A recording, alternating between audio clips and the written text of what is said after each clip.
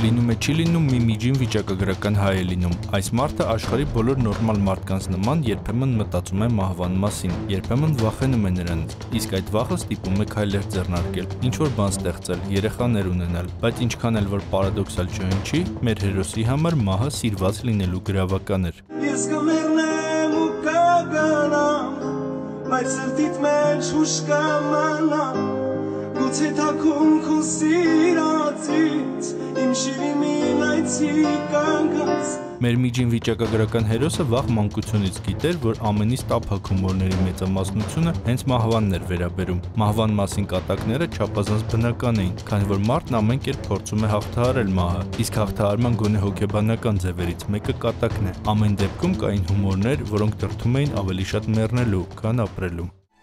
4 օր առաջ մեռա։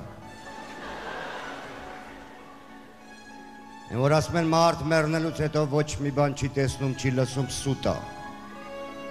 Սուտ։ Ամեն ինչ տեսա ու լսեցի։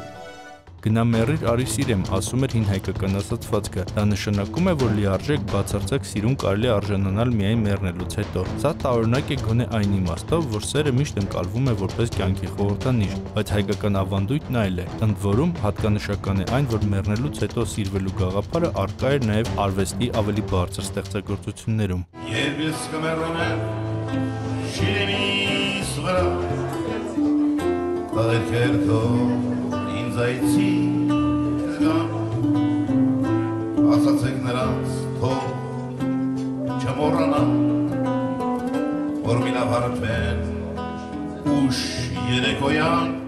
Մեռնելուց հետո անհագուրցերը մեր միջին վիճակագրական հայը ոչ մի կերպ չէր կարողանում բացատրել գոնե իր համար։ Իրեն անդադ թվում էր, որ այդ սիրո պատճառը մահացածների մասին միայն լավը արտահայտությունն էր, այնինչ իրական պատճառն այլ էր։ Հայկական սերը մի լուրջ առանձնահատկություն ունի։ Այն չի ենթադրում խնամք, ուշադրություն, զոհողություն։ Այն չափազանց վերացական է եւ էգոիստական։ Ինչպես ասում էր դասականը, այդ պատճառով էլ հայերը պատմական հայրենիքը գերադասում են իրականից։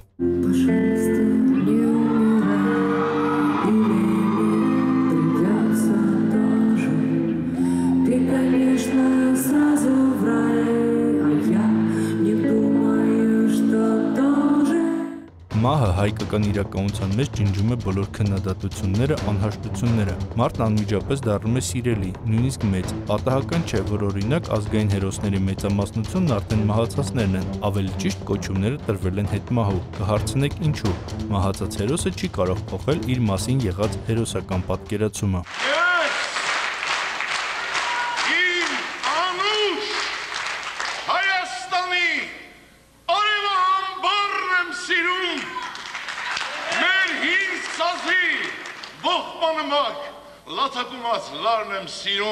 Այսպես մեր հերոսը հասկանում էր, որ իսկական սերը ենթադրում է որոշակի հեռավորություն։ Հեռու ազգականներն ու ընկերներն ավելի սիրված են, քան նրանք, որ մոտ են, քանի որ խնամք ու ուշադրություն չեն պահանջում։ Շատ ավելի կատարյալ է լինում, երբ նրանք լինում են մեռած։ Հետևից գնալու մոտիկից սիրելու գաղափարը հայկական մշակույթը չի խրախուսում։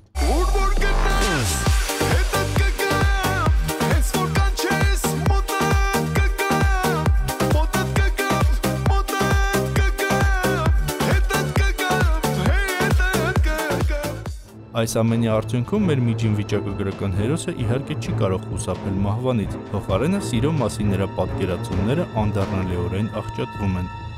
Գևորգ Emin-Teryan, Սուրանկյուն։